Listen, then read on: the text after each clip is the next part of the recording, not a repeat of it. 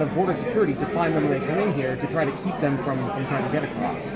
Well, I think we've seen some additional deterrence as a result of the new policies of the administration, and so the number of people coming across has plummeted dramatically. That's a good thing. But frankly, the people who traffic in human beings, like the folks who are caught in these trailers, the ones that died in San Antonio recently, they don't really care about the people. This is a commodity for them to make money.